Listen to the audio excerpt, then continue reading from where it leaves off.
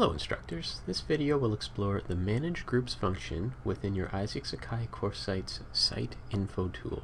We often have very large classes that we would like to subdivide into smaller groups for the purposes of assignments, posting to the forums, or selective release of course materials. After a course site has been created, it's possible to manually create and manage groups that include your students, TAs, and even instructors.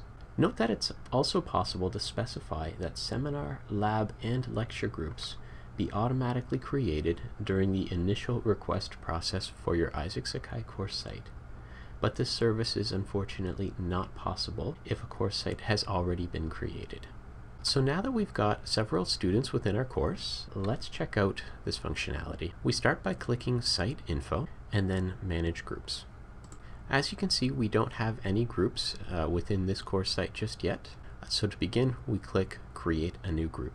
Note that this procedure would be the same if you already had one or more groups present within your course site. So the first thing we do is assign a name to the group. Optionally add a description as well, and choose whether or not you would like your students to be able to see the other members of their group when they click on the Site Info tool in their view of your Isaak-Sakai course site. We can specify individual students that we would like to add to this group. So for example, I'll do so by clicking on the student's name and then the single right pointing arrow to shift him over. And once this is done, we click Add.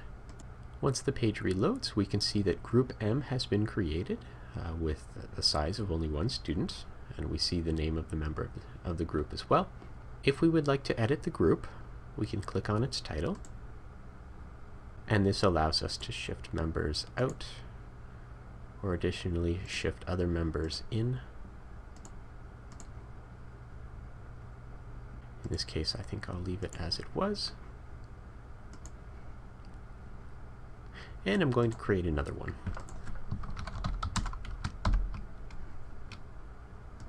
If I would like to add more than one person at a time, I can hold the Control button on a PC, Command button if you're using a Mac,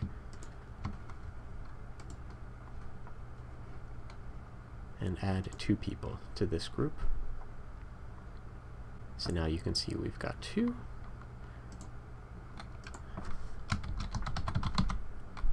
And if, for example, I would like to create a group that includes all students within my course site, this would allow you not to have to manually specify each of the students as I've done previously. So we can click on Role Student and shift that over. We could do the same if we wanted to add all of the instructors within your course, for example, all of the liaison librarians, all of the organizers, and so forth. We complete the process once again by clicking Add. And we can see that all of the folks within this course site that have the student role have been added to the group. So now that we've made some groups, let's take a quick look at what we can do with this added functionality.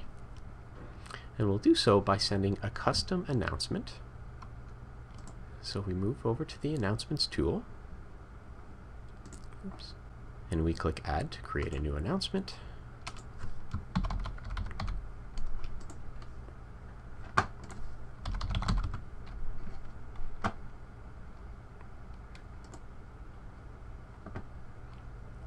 And in the Access section, in the announcement configuration, we choose who we would like to post this to. So in this case, we'll post it just to the members of Group L, and then send it out. We can also use the manual group functionality to assign assignments only to certain members of the course. And we do so by opening the Assignments tool and click Add to create a new assignment. And I'll just perform the process, or demonstrate the process rather, that allows us to assign this just to a select group. So in the assignment configuration window, if you scroll all the way down to the Access section and click Display to Selected Groups, we specify which group to which this is to be displayed. And then when we're done, we click Post. So that's a brief introduction to the Manage Groups tool functionality within Site Info in your Isaak-Sakai course site. Thanks for watching.